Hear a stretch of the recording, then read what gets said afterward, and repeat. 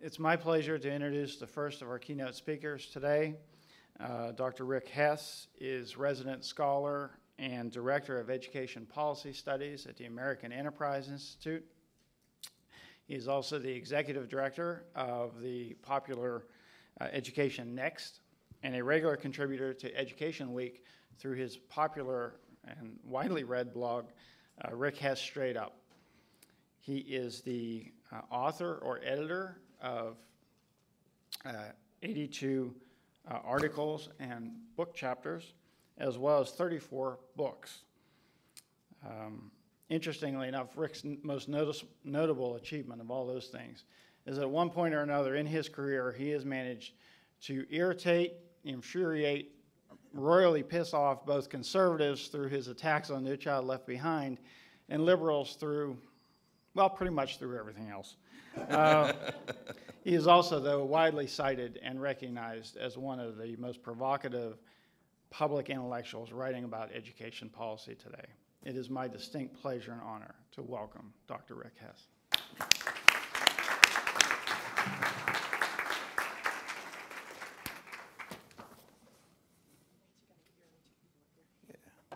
And to work with, to interview with Mark, to interview Rick, a top left, if y'all would come on.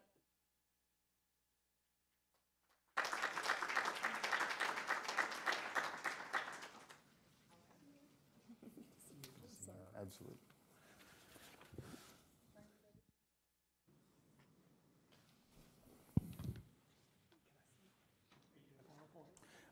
I think on that first question, we'll do about 5 slides. Okay. Move over so you're not in the... Okay. Teacher needs to tell me where to sit. Well, no, because it's like in your eyeballs. You want to sit here so it's not in your eyeballs? Okay. Good morning. Good morning, Rick. How are you? Doing great. It's great to be with you guys today. It's great. It's great to be here, and an honor on behalf of the North Carolina Association of Educators to be here on this important discussion about teacher leadership. So tell me a little bit about teacher leadership and what that means to you. That seems to be the buzz phrase right now with all of the think tanks going across when we talk about high-quality public education across the country. What does teacher leadership mean to you? And tell me a little bit how you connected that with your Cage-Busting Teachers book. Yeah, I hate teacher leadership. I hate the phrase. It's because it's how we come up with jargon to actually avoid thinking or talking about things with any thoughtfulness. So we tried comprehensive school reform, and we tried all kinds of turnaround strategies from about the late 80s through 2005, and none of it worked. So we rebranded it, school turnarounds. Still doesn't work, but it sounds better. And for me, what I'm concerned about is that teacher leadership becomes this amorphous umbrella, something nice. Iowa has now decided that if 25% of teachers in the state are teacher leaders, if you designate the right number of teacher leaders, you get some state money for it. I don't know what that means. What we're talking about today, I think, is something different. Oh, we had that law in North Carolina, too. We pushed back on it. What we're, I think, talking about today is something actually much more useful and concrete, which is, when Brian's talking about the opportunity culture, it's about a vision of how we are going to change what it is that teachers do in concrete ways that lets them do more good for kids. When I talk about Cage Bust, I'll leave the slides up here in a sec. I'll just do a real quick run through on this. What I'm actually talking about is not leadership. What I'm talking about is how do we let teachers create the schools and systems where they can do the best work. I'm going to take about 6 minutes of your time to set this up, and then we'll actually get in a real conversation. What do I mean when I say that teachers are caged? In doing this book, The Cage Busting Teacher, I had the chance to interview 300 teacher leaders from across the country, give or take. Folks at the unions, including my friends, the presidents of the AFT and the NEA, dozens of state teachers of the year, Milken Award winners, people doing opportunity culture in various communities. The striking thing for me is how often teachers that we regard as terrific, talented, effective, making a difference, just take as par for the course the fact that they spend enormous amounts of time and energy hiding in their classroom from the schools and system which make their lives stink. What am I talking about? When you ask teachers, do you feel listened to in your school? Do you feel empowered? 70 to 80% of teachers say no. When you ask teachers, how would you rate the job your principal is doing? 85% say excellent or very good. The only possible way that the 60% of people who feel disempowered can also rate the principal as excellent is if they assume that being disempowered is a natural state of affairs and not actually the principal's responsibility. Now, why do they feel disempowered? They feel disempowered because they are hiding in these classrooms, hiding in this classroom cage. When they stick their head up, great teachers talk about feeling like they're playing whack-a-mole. If you wind up serving on a district committee, it's hours of your life you never get back and you don't do a lick of anything for kids. If you get involved in school-wide, your AP gets angry at you, your principal winds up calling you a troublemaker. It's a lot easier to close the door, teach your kids, write micro-grants, do whatever you need to do without, God forbid, actually trying to make the school or system make you a more effective educator. Now, this would all be fine if teachers were psychiatrists who hung up a home shingle. If you hung up a shingle at your home and you had your coffee in the morning and went downstairs and your patient showed up, you're good to go. Problem is, teachers don't do that. They teach in these social constructs called schools. And if your school has lousy discipline, you're a less effective teacher than you would be. If your school can't handle sub-coverage so that you're getting pulled out to go sit in instead of doing your prep, you're a less effective teacher than you would be. If your school is coming on with announcements 3 minutes into homeroom so that you can't actually talk to your kids, you're less effective. On the other hand, schools which do this stuff well make you a better teacher than you would otherwise be. So why do teachers get frustrated? One of my favorite stories in the book, real simple. Casey Jones, a teacher down in Nashville. Nashville was one of the 4 pilot sites for the Gates Measures of Effective Teaching project. There's 3 elements to measures of effective teaching. One is the tripod student survey, 75-question survey that students were filling out. It was going to be used as a small part of teacher eval and then linked to teacher pay. Casey says, I'm cool with that. Kids have valuable stuff to say. Here's my problem with it. I teach 3rd and 4th grade special needs kids. My kids weren't getting halfway through the survey before they were bouncing off the walls. So she was a teaching ambassador. They would show up. Teachers were frustrated. They said, look, it's nice that Bill Gates wants to spend $400 million on this project. It's nice that they picked our community. But here they are actually doing more harm than good. And they were frustrated and complaining and lashing out. And she says it was the most frustrating meeting in the world. Now, the reality is it's so frustrating because teachers have 2 sources of authority, and they have misused and failed to leverage either of them, in my experience. The first is that teachers know where rubber hits the road more than anybody else in this conversation, more than anybody in a DC think tank, more than anybody in statewide advocacy, more than anybody at a university. When you want to know how observational protocols are playing out, teachers are the ones who are sitting through them. Second source of authority, that every profession has an implicit moral authority. When you're a parent and you're worried about whether or not you need to do something because your 2-year-old is up with coughs, you want to be able to call a pediatrician and you want that pediatrician to put your mind at ease. You don't want to second guess the pediatrician. You don't want to spend all night driving around looking for other pediatric choices. You want to be confident that the pediatrician is making the right call. And if you can't get your pediatrician, here's the trick. You want to know that the other 4 pediatricians in that practice are all good and reliable. If your pediatrician's great, but she's in a practice with 4 others, and one of them stinks, you're angry at your pediatrician because she is not making your life easy and confident. That's the problem for teachers, that they have not done a good job of safeguarding their profession. So even though the public thinks that most teachers are very effective, when you survey teachers, they will tell you themselves that 5% of their fellow teachers in their district deserve an F, and another 8% of their fellow district teachers in their district deserve a D. So teachers are telling you that 1 out of 8 teachers in their district are D or F teachers. That is failing to police your profession. 75% of teachers will say in surveys that there's at least 1 teacher in their building who shouldn't be there. That is failing to wield that moral authority to make folks trust them. Now, problem is, on both sources of authority, teachers get no advice on any of this. Here's the stuff when you read the 30 most widely read books for teachers. A lot of good and useful advice on classroom instruction, culture, poverty, communication. When you get to the stuff of busting out of that cage, of leveraging your authority, how to deal with central office, central district administrators, what to do about bad meetings, what to do about bad PD, there is little or nothing that's given to teachers. They're not trained on this. They don't know how to interact with it. So what happens is teachers wind up getting frustrated, and they either duck in their classroom or they lash out. The point is, it doesn't have to be that way. The teaching profession looks like it does because when Horace Mann went to Germany back in the 1830s and saw how they had organized their schools into ranks and rows, he came back very excited. And so the common school era was built around the assumption of we're going to put up these buildings with cheap teachers who are going to read the King James Bible to Catholic immigrant kids so that they'll be less like their parents. May have been a reasonable strategy 150 years ago.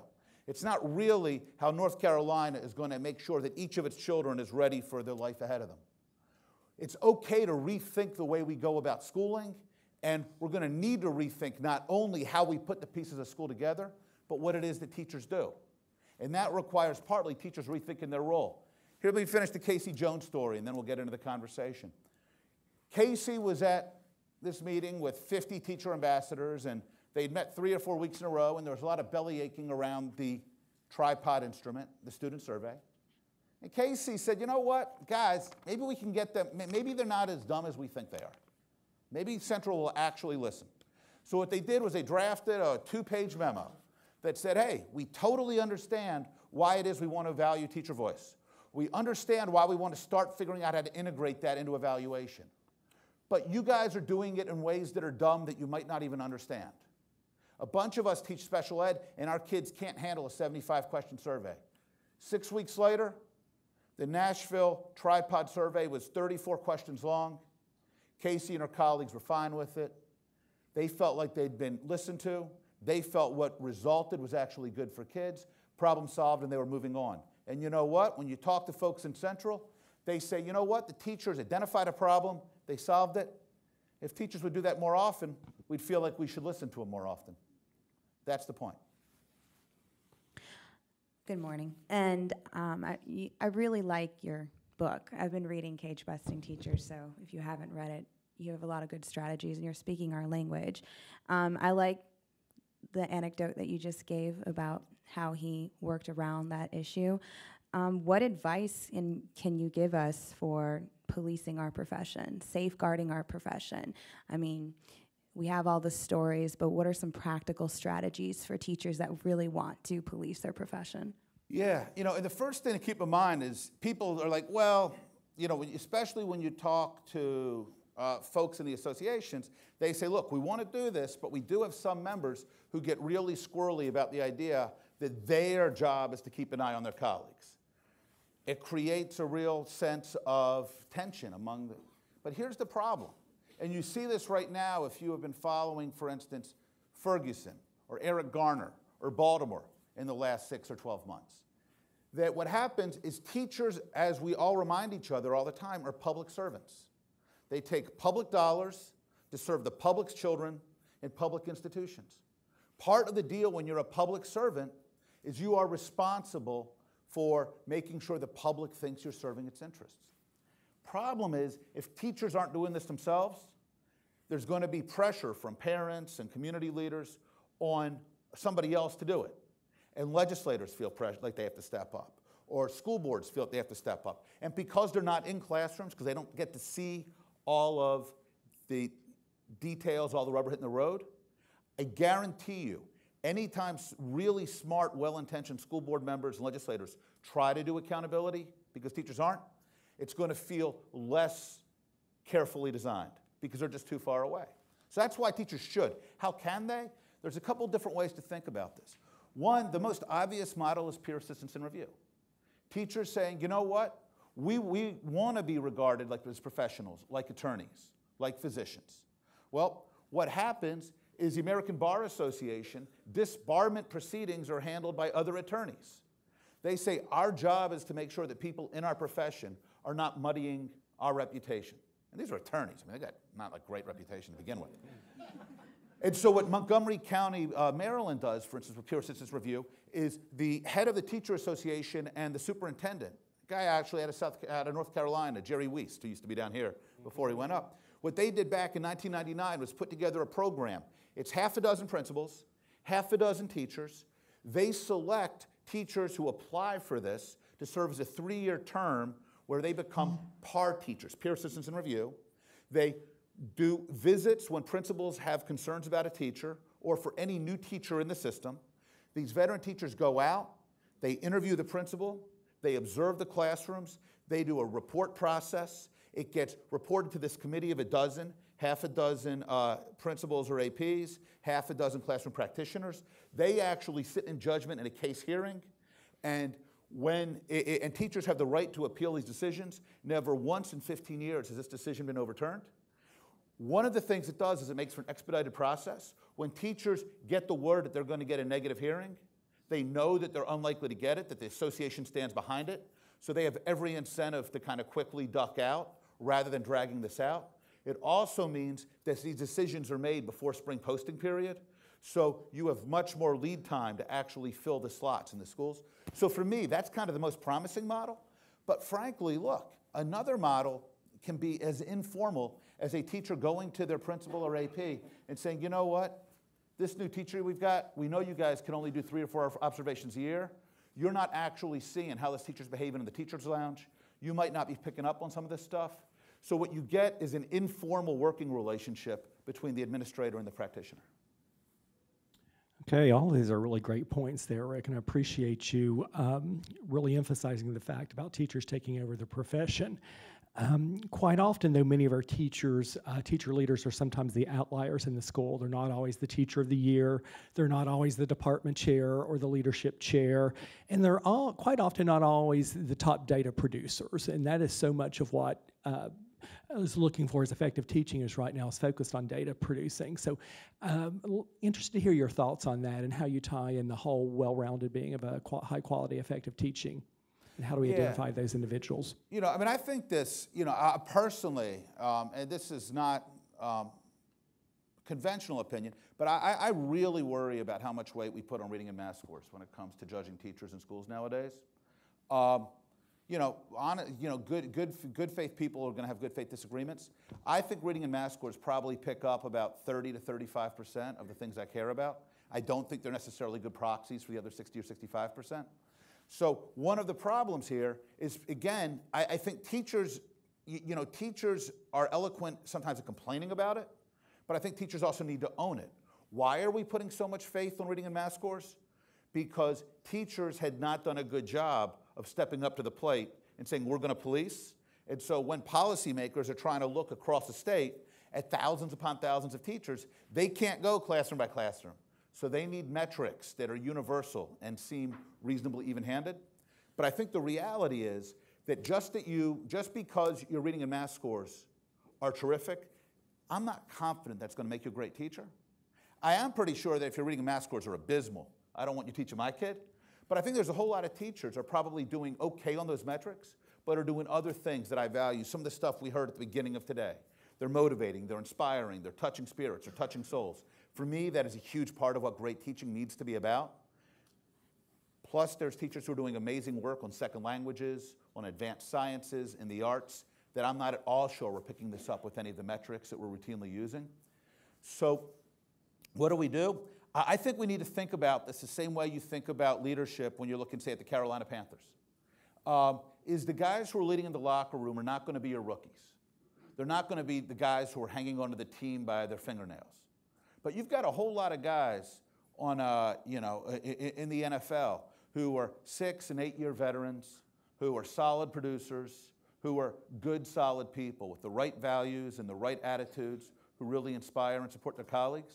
And I think we need to do a hell of a lot better job of figuring out how do we make teaching a profession that respects and rewards those folks and the things that they're doing for their kids and their colleagues.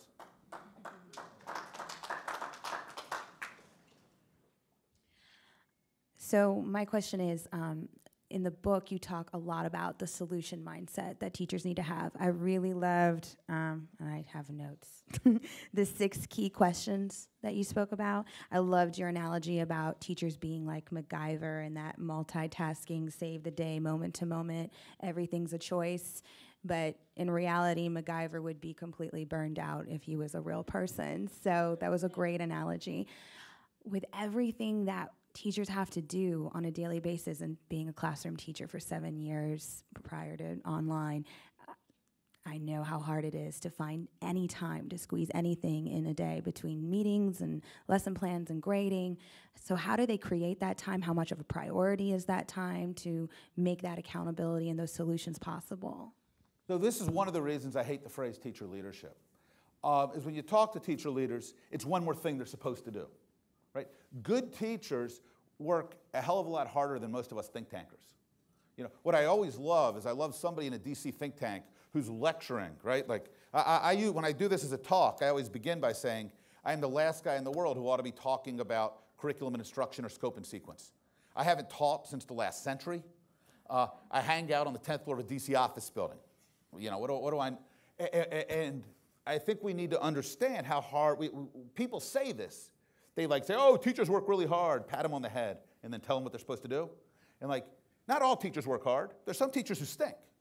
Some teachers who coast and are failing our kids and do a lousy job. And I'll tell you what, there's some think tankers and some lawyers who stink, who are coasting and doing a lousy job. So it's not, this is how the world works.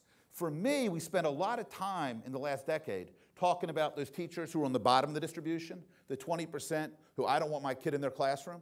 What we have not done a good job talking about is the 20% on the other end, and how do we make this profession where they're excited to show up at school every day, and not by putting one more thing on them. Because today, teacher leadership too often means you're going to be a teacher leader in a teacher voice group. So teach all week, and then show up, and we're going to put you on a bus and drive you to the state capitol for a rally on Saturday. Because God forbid you want to spend Saturday with your kids, right? Or you're going to be a teacher leader, which means you get, after you finish marking up papers at 4:30, to go sit on some boring committee for central administration where you're going to waste 2 hours of your life listening to people whine at each other. Like, this is not a good or empowering way to treat professionals. What do I have in mind when I talk about cage busting? I say teacher leadership only matters when teachers feel like they are getting more time, energy, and passion back than they're putting into it. So what's an example? An example is the folks who are professionals about meetings, the guys, the consultants who go out and help companies with this, will tell companies, don't plan half-hour or one-hour meetings. Because the meeting will fill up the available space, even if you only got 17 minutes of stuff to talk about. And people will feel like it's a waste of time, and people wander around and they forget what the point is. So they say, call meetings in 6-minute increments. Call an 18-minute meeting or a 12-minute meeting. We ought to think that way about PLCs. How much time do you actually need to look at what you're going to focus on this week? And otherwise, let's give teachers the time back to prepare the class for the next day. How do we actually, and what does it look like for teachers to insist upon that kind of respect for their time and say, my time has value? And how do you do this without sounding crazy? Well, what you do is there's 3 pieces to it. You identify the problem. You say, you know what? We're doing 45 minutes of PLC 36 weeks during this academic year. That's 27 hours per staff member. We've got a 50-member staff, that's 1,350 hours. If we priced it out, that's $75,000 or $100,000 of staff time with salary and benefits. We're not getting anywhere near that value because we're only using 30% of our PLC time for actual problem solving. The rest is people wandering in late, the AP not figuring out PowerPoint, other crazy stuff. Second is, but I'm not just going to show up and complain. I am never going to show up and complain. I am only going to show up and identify an opportunity to do better and offer a solution that would help us do it. So that's the opportunity to do better. Here's my solution. I want to set up a 3-member staff committee of 3 veteran teachers, and we are going to review every PLC presentation before the faculty has to endure it. And if we don't meet that bar, we are actually going to give faculty back the 45 minutes for teamwork that week rather than make everybody sit in the library and listen to a disorganized thing that doesn't pass muster. Julia King at DC Charter Prep, this is actually how they do their PD. You don't get to present PD unless you have actually passed a screen. Third, you're going to present an opportunity to do better. You're going to offer a solution, but you're also going to empathize. You're going to understand that your principal is not just worried about you because you're a teacher who actually knows how to handle this computational challenge, but your principal is responsible for 47 teachers on faculty. and 8 of them aren't getting over this bar. And so you've got to understand that your principal's responsibility is not just for the 39 teachers who are okay on this piece of the curriculum, but also to the other 8. And how are you going to work with your principal to make sure there's a win-win solution? I think if you do that, what happens is you start to change the relationship with administrators. Right, some good stuff there. Rick, I'm going to switch gears a little bit on you. We have a lot of outstanding teachers in North Carolina, just like Maria or James Ford, our North Carolina Teacher of the Year, or Karen Dickerson, the Teacher of the Year before him. But how are we going to continue to get these great teachers continuing to go into schools that have high poverty? This is a big issue in North Carolina. We have 500,000 students right now in poverty. Half of those are in extreme poverty. Children from poverty have a 2-to-1 vocabulary deficit by the time they reach pre-K or kindergarten, and that's 4-to-1 by the time they graduate high school. So how are we going to get those busting teachers into those schools and to feel empowered to do high-quality, effective wraparound services instead of just producing data? So I think there's a couple moving pieces here. One is to understand kind of what I'm talking about and what I'm not. Like I said, I am the last guy in the world you go to for advice on curriculum instruction. I know this. So first off, to understand that there's actually, I think, 2 halves to being a great teacher. Same 2 halves to being a great ball player in that Panthers locker room. That there is doing your job well in that classroom, being good and purposeful about instructional technique, about figuring out where learners are and helping move them forward, about believing in each kid. I got nothing to say to that. There's great people on that. There's Farr and Lamave and Danielson and other people who are incredibly thoughtful in this piece. But there is another half, that even when you're knocking it out of the park in your classroom, the thing that most surprised me in spending a year interviewing these people for this book is how, like I said at the beginning, how taken for granted they took these frustrations. So you would talk to great teachers in struggling circumstances, and they would be up till 11 o'clock at night writing microgrants to get $350 for this lab equipment. Or their school, a high-performing New York City charter school. Teachers wanted to meet with their students in need until 6 p.m. School policy required you have an administrator on campus.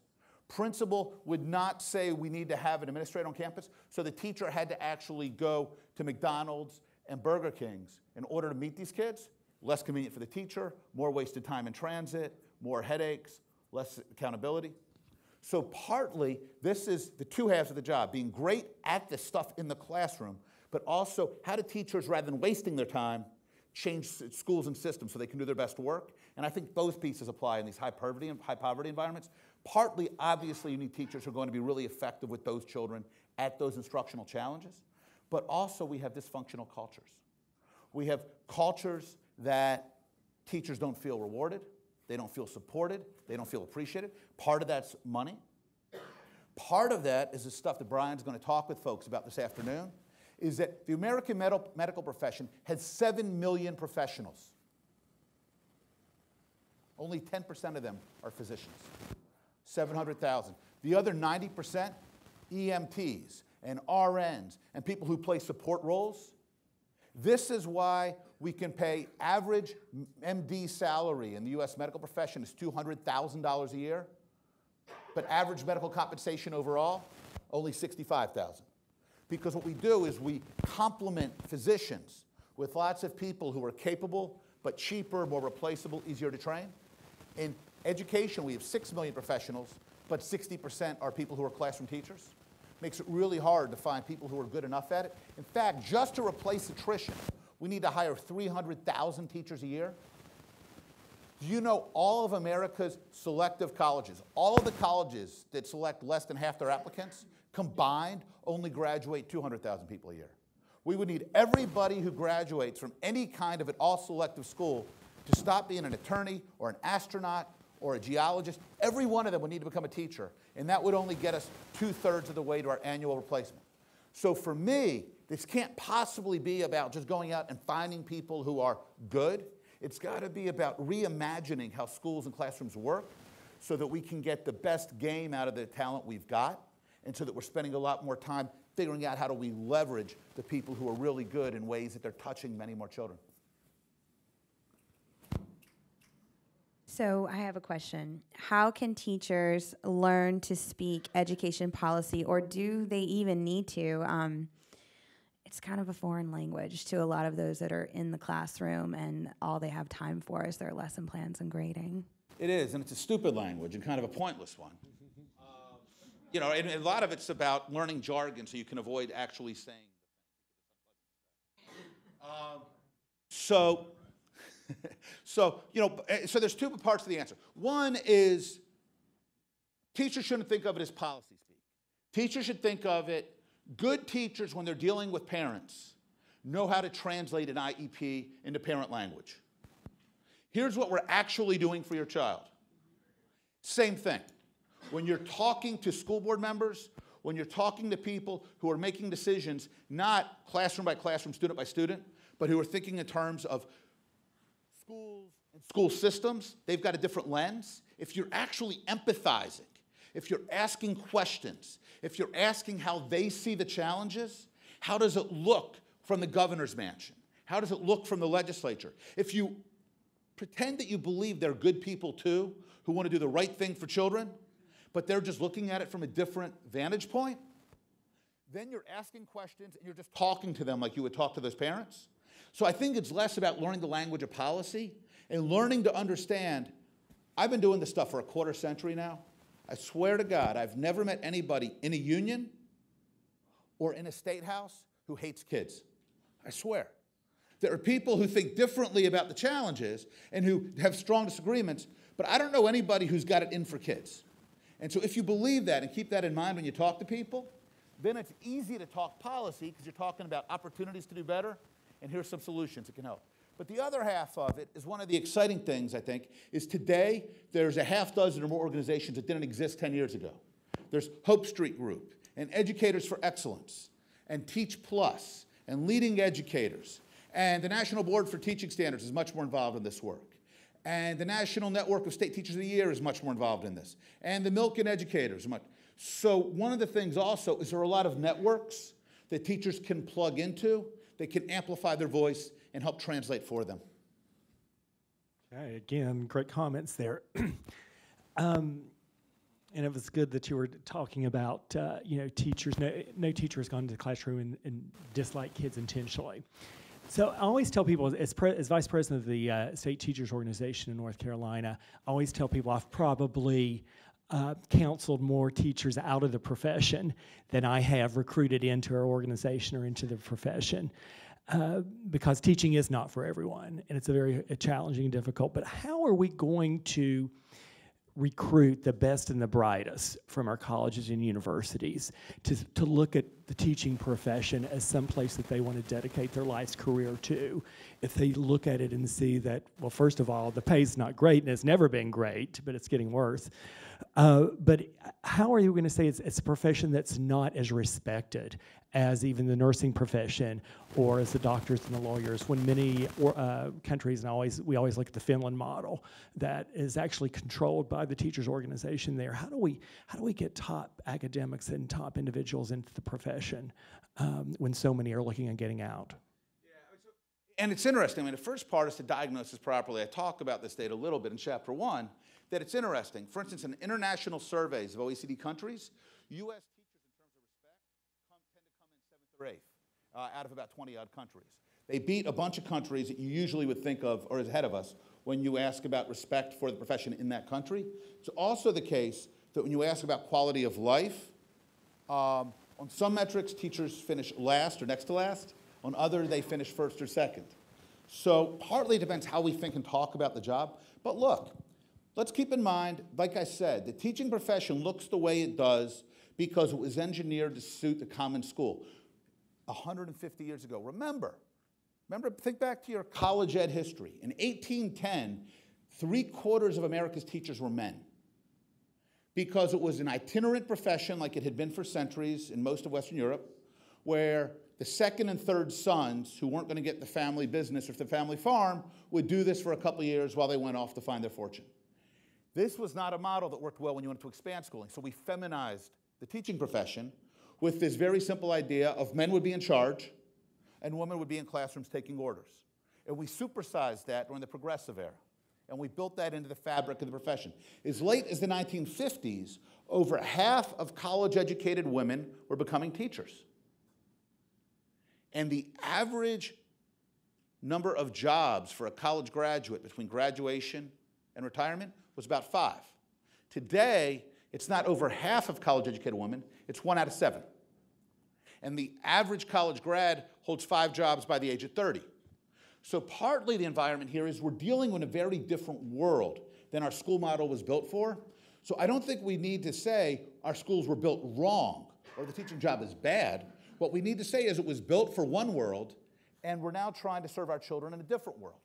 So one, I'm not sure that you can recruit 3.5 million talented professionals today in 2015 and say, here's the deal, guys. You come in, and you're going to be doing a pretty similar version of this job in 2047. That's not a way to necessarily recruit the cream of the crop at NC State nowadays. It's a different world. So one, how do we think about opportunities for growth? How do we think about a profession where people might come in and go out? And I think there's upsides to that. When people come in and teach for 5 years, and then they go off and become architects for 10, and they come back in their 40s to teach for another 10, I think they're going to bring a lot of skills that they don't necessarily have if they're in the classroom for 30 years. So I think what we've got to be less worried about is finding the perfect model and about creating schools that feel like places where when you're talented, people want to hear you solve problems. When you're doing well, there's a lot of opportunity to grow. When you're doing great work, there's opportunity to be rewarded. Not just cash compensation because you've moved reading and math scores, but opportunity to take on new responsibility, to mentor colleagues, and to be compensated monetarily as well as professionally for it. And for me, I think what's so exciting about some of the models that you see kind of floated at state legislatures now, the kind of stuff Brian's going to talk about in a little bit now, is whereas 10 years ago it felt a lot like this Nashville model of how big a bonus do we give you if you move your kids' middle school science scores? Now I think it's much more, how do we create the room through law and policy for folks to reinvent what the profession can be? That's me. You talk a lot about that traditional model of school 150 years ago and how it's no longer working for the students, the teachers, teacher leadership, anyone. If we were to have a diagram of a teacher up here and they're a cage-busting teacher, what characteristics can we all take away from what that teacher looks like, does, says, things of that nature? I think there's 3, and we've actually already touched on them. So it's just one is it's actually 4. One, these are teachers who are at least solid in the classroom. It's funny, when I interviewed the co-presidents of Teach for America, Elise and Matt, and we were talking about this, and they were saying, look, Rick, we actually steer away from this when we're trying to train our TFAers because we've already got a problem with this. Sometimes they have a chip on their shoulder. They're like, we need to get them focused on making sure their kids are well served before we get them going down the hallway trying to solve problems for the whole school. And I think, again, you don't have to be the best on the team, but you got to be a solid player who's owning your responsibilities before you're actually solving problems outside your classroom door. Now, I think this usually means you're not going to be a first-year teacher, but I think it certainly means you could be a third-year teacher. But you got to be good at taking care of your business before you start looking beyond the door. Second thing is you've got to be looking for opportunities to solve real concrete problems that waste your time, passion, and energy. I love it when teachers start with PD and meetings and their relationship with their colleagues and their principal. Fact, here's an interesting fact. Clever, which provides the information technology backbone for about 20,000 schools across the country, has found when it surveys teachers, 25% of one-to-one learning time, of device learning time, is wasted on setup, login, or troubleshooting. Why do teachers get frustrated with iPads and smartboards? Because on average, 25% of every class hour they're spending on that stuff is spent with kids saying, I don't remember what my password is. Third thing is teachers can't complain about this. And here's where we get stuck. Nobody listens, nobody cares. People do listen and they do care. But they get sick of people whining. Just like teachers get sick of kids who whine with excuses. If a kid tells you, I forgot my homework, you're like, so what? On the other hand, if the kid says, look, I've got a situation at home, I couldn't do my homework last night, But here's how I'd like to make it up. It's a very different conversation for a teacher. Same is true when teachers are talking to administrators. And then fourth, you got to empathize. You got to make every effort to see it through the other person's eyes. And here's the funny thing. This is natural for effective teachers in their classroom. You interview these teachers, and you get into a riff, and they don't have to be award-winning teachers, just teachers who are pointed out to you as people who are effective, who are leaders, who are doing good stuff. How do you deal with the students who are frustrating you? And the teacher will go, well, what do you mean? Well, you've tried 5 different ways to teach this lesson to the kid. What do? I find a 6th way. Well, what if that doesn't work? I find a 7th. When do you give up? What do you mean? I never give up. But these same teachers, you talked about their principal, they explain it one time hurriedly in a hallway conversation. Principal says, well, that doesn't sound like a good idea. This teacher will tell you 10 years later how this idiot principal would never listen. You're like, look, all I'm asking is that you put at least half as much effort into instructing and helping your principal see it that you put into your kid. And that's what cage busters do. It's not about picking fights. It's not about running into the cage. It's about picking the lock on the cage. Do we have time for one more question, Bonnie? Have a brief questions. We can get 1 or 2 questions from the audience. Absolutely. I love being talk show host. Okay, I see a question. Oh, my friend from Guilford and a teacher of the year from Region 5. My question is really not trying to break the process. It's more probably trying to get you to help me things work. So teacher working condition survey doesn't always reflect accuracy. So a principal can have less than favorable results and be doing a great job, because in order to do a great job, you don't always please everybody. And then the opposite can also hold true, where you can have very favorable results and maybe not be doing what needs to be done. So I liked what you said about the peer review survey, but my concern is that, how do you really make that work? And so how do you see something else to complement that, to really have that give you the end result that you seek? Yeah, no, that's a great. So there's, I think, 3 pieces here. One is, you're right. A lot of these monitoring processes that are built on surveys stink because people lie. So for instance, Boston Consulting Group got 800 some teachers in a private survey, locked them up, and did this last summer. Only 29% were satisfied with their PD. Usually when you work with districts, 80 to 90% of teachers say they're satisfied with their PD. It's because people they're just like, well, I'm going to say nice things and call it a day, or they're worried that it's going to bring it down on their head. So one is districts ought to be much more proactive about working with teachers to redesign these surveys. But teachers, when they'll talk to you, will complain about how stupid they are. And then you ask them, have they ever brought this up with central administration? And they go, no, of course not. So one, we've got to find ways to open those channels of communication. 2, what I like about the peer assistance review, for instance, is a principal will nominate a teacher as a trouble child, but nobody's word is being taken for granted, not the teacher's response, not the principal's. Instead, one of these PAR mentors goes out, sits down, spends an hour or 2 hours interviewing the principal, talking about it, spends hours observing the classroom, comes back, issues their own report. It's kind of like a case investigation, Division of Youth Services, and if they got to, they'll go back the next month and the next month. So I think you're right, getting eyes on it. And a third piece then is, for me, when we talk, for instance, about helping innovative schools succeed in a district, those of us who've been doing this stuff for a long time will talk about how you need a harbor master to help new school models or new school leaders negotiate systems which aren't necessarily built for them. Well, I think you need the same kind of ombudsman role to facilitate some of this teacher leadership. If you're trying to reimagine the teacher role, you've got policies and HR job descriptions and stuff in place that doesn't necessarily fit. So and teachers can feel real leery of even going to the principal's office, much less over their head.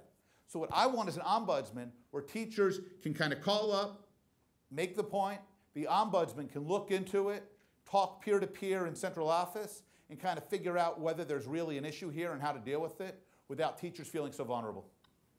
Thank you.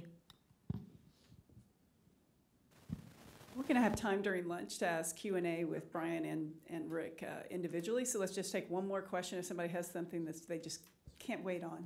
Really excited about asking.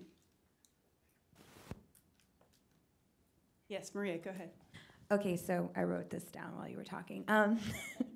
We have a lot of administrators in this room, and you know, I really do personally like what you're saying about cage busting teachers. What advice could you give our administrators on how to cultivate a culture of cage busting teachers to be most effective in the classroom and in the school? That's awesome. You know, I wrote this book, 'cause a couple of years ago I did a book, Cage Busting Leadership, which has done pretty good, and as I've gone around talking about it, teachers have come up and asked, how does it translate? But also leaders have been like, you know, I'd love to do this, but my problem is I'm worried that nobody's going to take the baton. And so partly it's got to be a both and kind of situation. Teachers can't do this in hostile environments because you've got terrific teachers who've tried to solve problems at their school and they've been cut off at the knees by defensive APs or by principals who don't, and so that's a real problem. But the flip side is I've also worked with plenty of principals who feel like they've tried to create room and teachers aren't stepping up. So what principals need to do is be both demanding and supportive. They need to demand that teachers operate as cage busters. You've got to bring to me opportunities for us to do better, but you also have to bring with you at least one suggestion on how we're going to do it. And you've got to understand where I'm coming from. The flip side is principals can never listen hurriedly to that half idea in the hallway and decide on the spot we're not going to go there. Principals have got to get in the habit of saying, you know what, come by my office for 10 minutes. Make sure you explain the idea to me, but make sure you bring that solution. If you only bring that problem and not the solution, we're not going to be square. But they also, what happens is veteran principals in particular say, you know what, I used to do this stuff 5 years ago, but you know, teachers just don't show up with solutions. They don't show up and help me.